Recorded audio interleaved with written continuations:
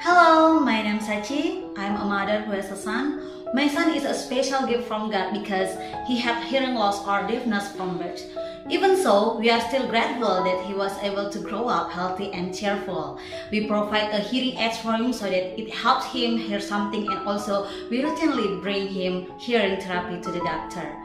We really hope that someday he will be proud of all his shortcomings and will not be discouraged in living his life. So for all parents who have special children like us, don't be disappointed and still give thanks to God because our children can bring miracles in our lives.